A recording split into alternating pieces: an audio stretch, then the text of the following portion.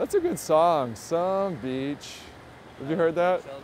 Yeah. That's a good one. Oh, it's Blake Sheldon? I normally don't like his stuff. It's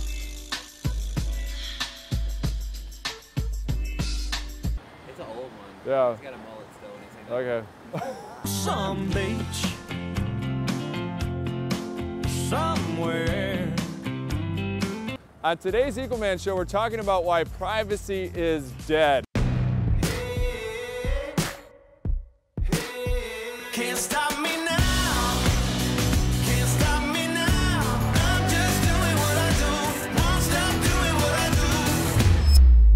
Hey, it's number one best-selling author and motivational speaker, Erik Qualman. Most of you know me as Equalman. With privacy being dead, all of us have what's called a digital stamp. It's your digital footprint. That's anything that you upload about yourself. So we somewhat have control over that.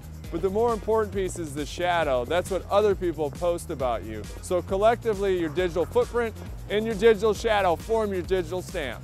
So these are very powerful things. So it's all about producing your best stamp and then protecting it. Especially if you're a parent with kids or you're job seekers. Let's go deep on a job seeker. When it comes to job seekers, 70% of recruiters have said they've not hired someone because of something they found online. That's right, you need to live as if your mother is watching you. But conversely, you need to be out there because 86% of people have been hired because a recruiter found something they liked about you. They know more about you as you have that digital stamp out there.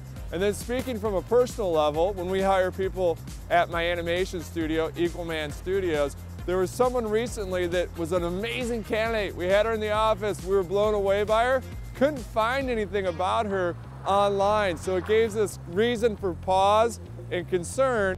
That's it for today's Finding Equalman show. That's right, privacy is dead. It's all about producing and protecting your best digital stamp. And remember, until next time, it's not what we take from the world, it's what we leave behind. And these are very powerful things. Let me do it again. This is what we do for you out here. It's freezing out here today. Winter is coming. Okay, but we want to make sure we give you some great content. You might have missed it, but Mr. Driscoll had to go take a break in the sun. So here we are, we're doing it. We're doing it right now.